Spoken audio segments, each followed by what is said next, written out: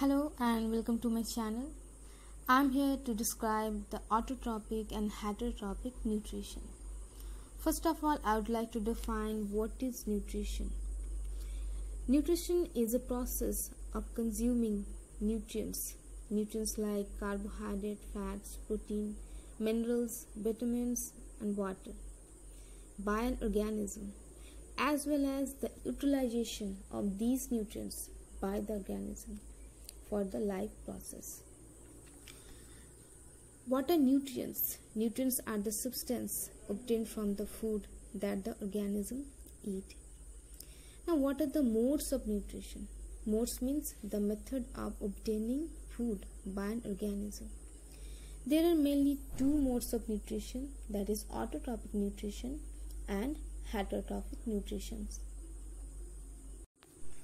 What is autotrophic nutrition? Autotrophic nutrition means self-nutrition. It is that mode of nutrition in which an organism synthesizes its own food through the process of photosynthesis. All the green plants have autotrophic mode of nutrition. There are a few bacteria which also obtain their food through the mode of autotrophic nutrition. The organisms which can make their own food through the process of photosynthesis are known as autotrophs. Essential conditions for autotrophic nutrition.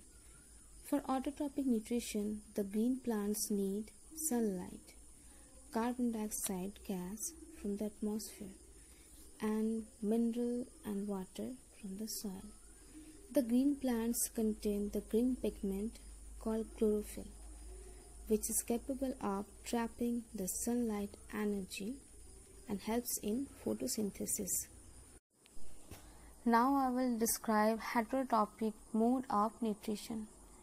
It is that mode of nutrition in which an organism cannot synthesize its own food through the process of photosynthesis and depends on other organisms for its food.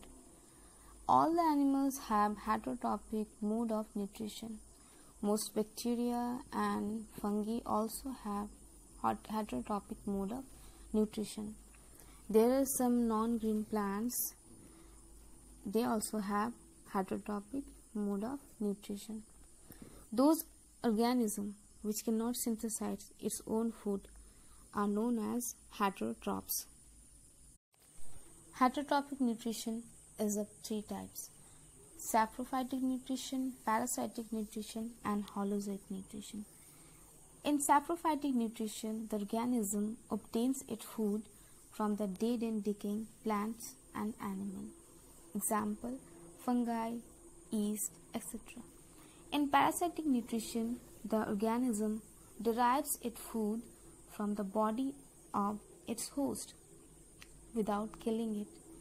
Example, roundworm, plasmodium, etc.